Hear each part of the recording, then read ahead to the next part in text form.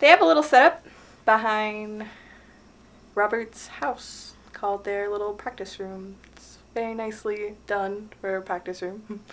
We practice in the most bodacious, succulent, masculine room ever to be constructed by the hands of men. An infested spider when we constantly live in fear. I like how there's a lot of energy on the stage. Playing out a lot of nice songs. Everybody's got really good parts in all the songs. Favorite song is Pretty Song. It's my song. Our band is called the Fantastic Fiends. Well, we used to be in a cover band and we played parties in the area and we were called No Leroy No. Like, Leroy Jenkins. Anywho, we were in debates of a new name and we were possibly thinking about becoming Maxwell Jenkins and the Fantastic Fiends just because there wasn't anyone named Maxwell Jenkins, but he still lives in the heart. In the heart, that's where it counts. I play the bass. The Strokes, people like the Red Hot Chili Peppers, Rage Against the Machine, you know, just driving bands that offer something different in the rock genre. All of our wonderful family and fans. Our music does not have a genre, nor does it need one to describe what it is. It's just there. It's fantastic music. Not really. What makes me want to play music? I love playing bass, and the musicians that I play with, we've pretty much grown up to play our instruments together and become such a good team in doing so that our potential would be wasted if we didn't continue performing, playing music. We want people to enjoy our music. We're making a product out there for people to listen to and, you know, be attracted to it because it's something original and different that I feel like that's something that people are going to turn their heads to and acknowledge. Say towards the end of it, the summer area, we just started hanging out in Robert's bedroom where he had all of his equipment, big ass speakers and drum kit in a moderately large room, but taking up quite a lot of space just practicing songs like Steady As She Goes and, you know, Jack White pieces. That would be another influence of ours. I'd say that he has a heavy saturated influence in our work would be Jack White. Our first show as the Fantastic Fiends, I would say we were probably playing at Evolution Records in downtown Lakeland. I'm drummer and lead singer, and Ryan is bass player and lead singer, and Nick plays guitar. But Nick and I switch off sometimes, so I'll play guitar and Nick will play drums. And I write most of the songs, and I write a lot of the guitar parts too.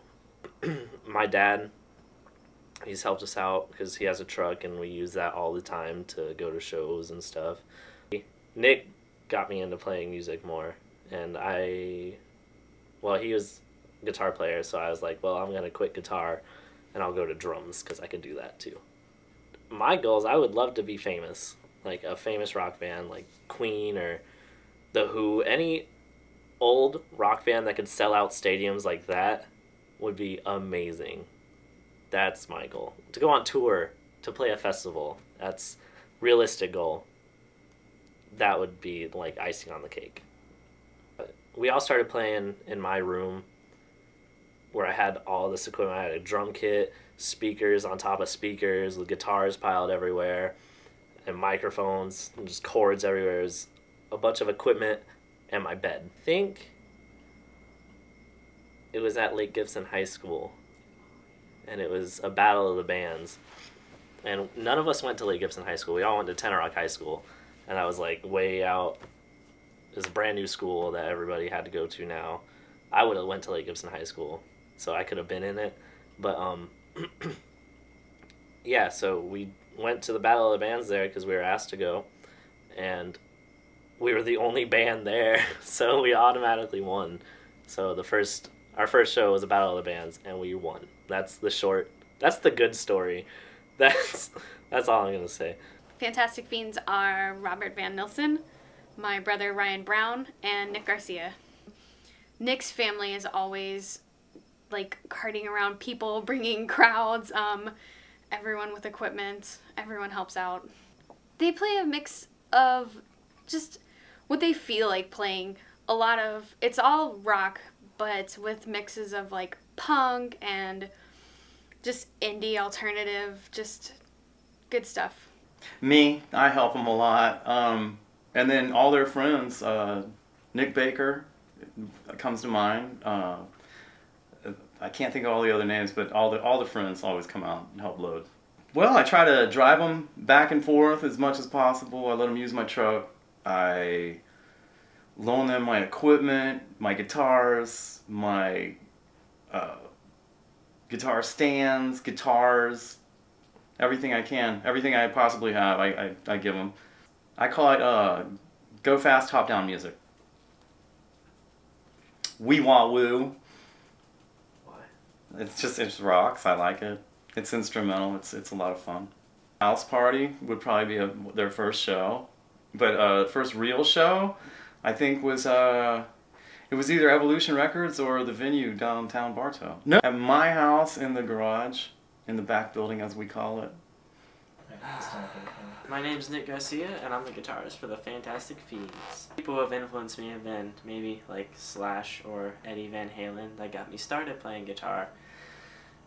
And inspirations to be in a band anyways, even though I completely sucked at playing guitar. And then there was, you know, seeing shows live and seeing crowd response and how big bands are and how big they can get and like just how much the fans love them.